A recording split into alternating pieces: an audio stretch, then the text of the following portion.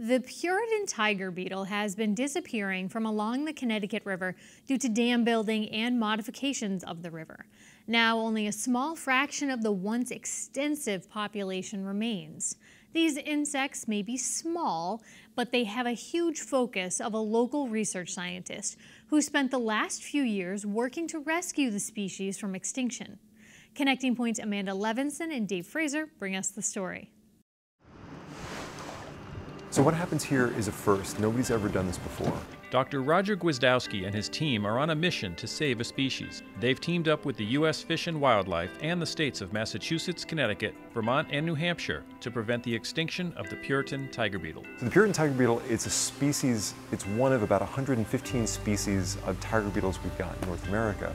But this particular species is only found in the Connecticut River, and this one only has one population left in the southern Connecticut River. So it's in danger of going extinct. The project aims to develop tools and techniques to create a conservation strategy for the beetle's recovery. The idea came about years ago when Gwiazdowski was an undergraduate. It started from a class project, and so in this class project, it was a conservation biology class, and every student was asked to create a recovery plan, a fake recovery plan, for a species native to your state. Gwiazdowski turned his fake recovery plan into a reality. The project works in a cycle. The team raises larvae in their lab until their last growth stage. Once the beetles hit that stage, they take the population to a site along the Connecticut River where there are no beetles and introduce them to the sand. Hopefully they'll stay over winter, pupate next spring, emerge as adults, and then stay on that site to start a new population. Each fall, the team travels to the river to place the beetles at a carefully chosen site. What we did today was rake out a plot, reintroduce those larvae, and then next week we'll come back to see how many of the larvae have established burrows and have set up areas for feeding. The beetles can only survive in a particular habitat, so a major goal of the project is to learn more about what makes for good living conditions.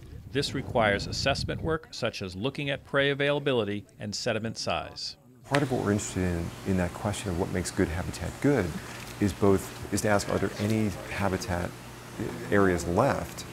But almost more importantly, can we make new habitat, or can we modify existing places to become good habitat? Yeah. Could you guys help us grab buckets? Gwiazdowski said the concept of reintroduction is fairly new and compares it to the early stages of weather. Weather and weather pattern prediction is something that we all look at every day on our phones, on our televisions, but if we were having this conversation 2 centuries ago, predicting weather was a big challenge, right? And I think we're at that same point in time for biodiversity inference where it's there, we just can't detect it in the same way we can detect weather. The 3-year project just finished up this fall, and participants hope their recovery work was not in vain. Yeah, we just hope they survive out in the wild, the larvae we put out, because we spent so much time caring for them and feeding them. We just hope they survive. Yeah. They even got attached to some of the little guys. Yeah, we had one beetle, Stubby, that we kind of got to know pretty well. Despite all their hard work, there is still a risk that the species could go extinct. Would we notice if they went extinct? I think part of the answer is no, because largely we as a society have not noticed that they've gone extinct for most of their historical reigns throughout the Connecticut. There are, a few of us as state representatives, biologists, who have been looking very closely over the last 20 years and watching this decline happen. Gwiazdowski said he hopes the project leaves a lasting legacy. I hope it sets a precedent of possibility. That when you have a number of different people and agencies and they come together with this common focus and goal, we can then create these tools and these actions to make this kind of conservation possible. Yep.